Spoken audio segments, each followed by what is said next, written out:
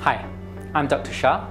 I was the National Lecture Competition winner in 1989 and I'm the Maths Master at Maths School. Now, ready for a new way of doing maths? The method we're going to use is the scale factor method, and it's going to make it very easy for us to do percentage increases and decreases, also very useful for a wide variety of other topics in maths such as ratios, proportions, inverse proportion, length, area and volume scale factors and so on. So one method is going to make it easy for us to do loads of different things in maths, which is always very good.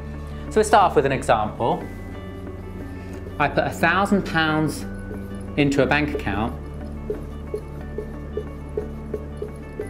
and it pays 20% interest.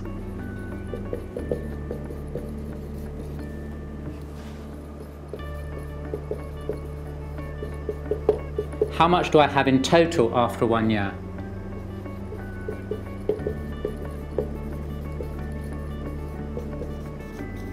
Okay, so very easy question to start off with, but it's going to help us to get the method right. And once we've got the method right, even very complicated questions are going to become quite straightforward. So, the £1,000 is what we've put into the bank account to start off with. So that's our original amount. So £1,000 is the original amount. Now the original amount is always assigned a percentage of 100%. So the original amount, £1,000, is 100%. Now, the bank is going to add 20% to that. So at the end of it, we're going to have the 100% the original amount we had, plus the 20% on top. So we don't want to calculate the 20%, we want to calculate the total amount. So we want to work out 120%. And we want to work out what that becomes. Now this is the clever trick which is going to help us with all of these. To get from here to here, the scale factor is times 120 over 100. The bottom one over the top one. And it's always that way, the bottom one over the top one. And so on the other side, we're going to use exactly the same scale factor times 120 over 100.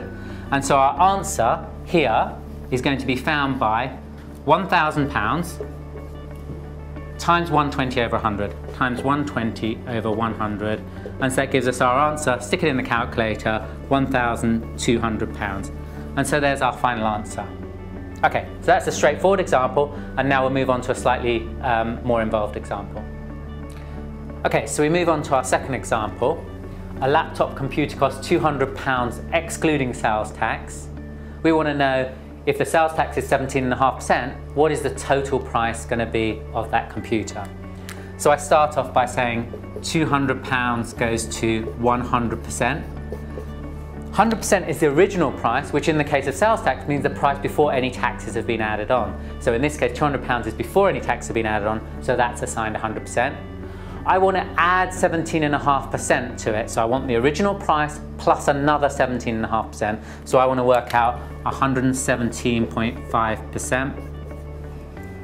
And now again, that same trick, the scale factor on this side is times 117.5 over 100.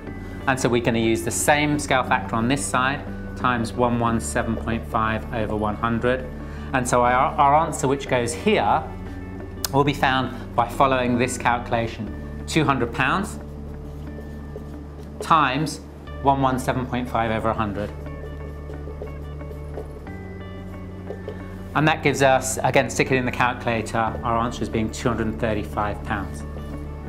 Okay, so that's again another example where we're doing a percentage increase.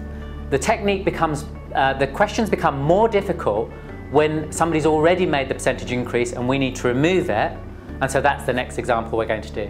Our next example, a TV costs £376 including 17.5% sales tax. We want to know how much was the sales tax on that purchase. This is a much more difficult question, but because we're going to use exactly the same method, we're not going to find it that much more difficult as long as we assign the numbers correctly. The £376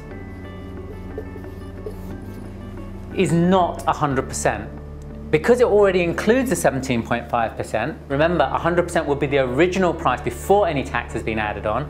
This includes 17.5% tax, so this is 117.5%. It's the 100% original price and the 17.5% tax already included on there.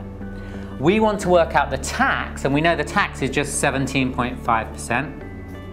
And so, using our scale factor method, times 17.5 over 117.5, and using the same scale factor here, times 17.5 over 117.5.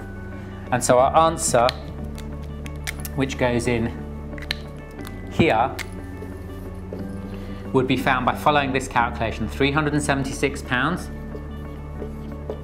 times 17.5 over 117.5.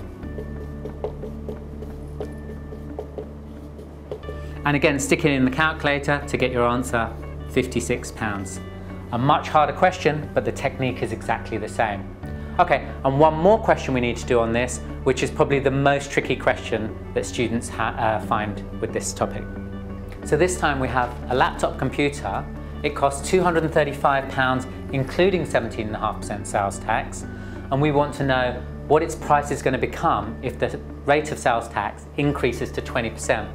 Now, the common mistake with this question, when students try and answer it, is they try and add on 2.5%.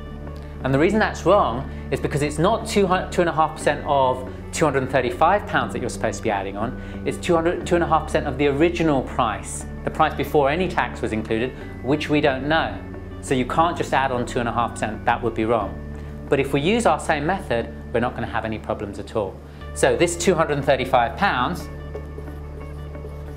we know it includes 17.5% tax. So it's the 100%, which is the original price, plus the 17.5% tax, so it's 117.5%. We want to know the price if the tax rate is 20%.